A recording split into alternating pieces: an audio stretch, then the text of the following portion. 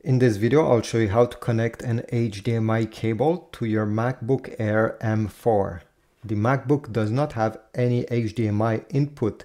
The only input it has is two USB Type-C ports right over here. So we'll need an adapter to convert HDMI to USB Type-C. There's multiple adapters on the market. This is one I have been using for many years. If you have watched my older videos, you will have seen it. It's made by Pluggable. You plug your HDMI cable right over here.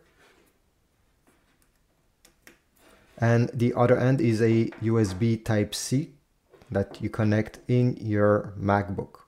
Now, you really need to be careful. There's many of these adapters on the market, and the cheaper ones are not able to transfer data at 60 Hertz or more, which means that if you intend to use your display to game or even do basic stuff like browsing the web, 30 Hertz, in my opinion, is not enough. You need one that is at least capable of 60 Hertz or more. You also have many USB docks or USB hubs that are USB Type-C and have a few USB connectors and an HDMI input like this one, where you can simply connect the cable here and do the same thing.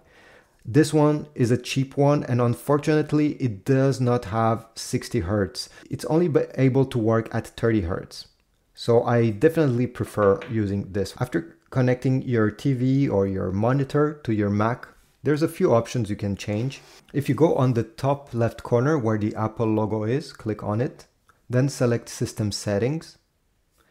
On the left side, you need to select Display, that is right over here. You have a few options. Use As.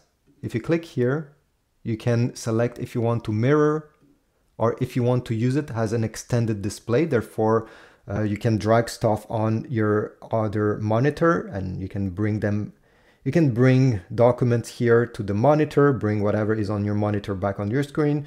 You know what an extended display is, right? So if I click here, this is what will happen. If you click Arrange, you'll be able to place your external display or monitor how it is positioned compared to your Mac. So let's say if my display is on the left side, you can put it right like this. If it was on the top, simply put it on the top. This way, when your mouse goes like this, it will continue on your external display. And finally, you have other options like the resolution. Make sure you select your external display there that you have been connected using HDMI and select the appropriate resolution over here. So this is it. I hope this was useful. Please leave a like, subscribe, and I'll see you in the next video.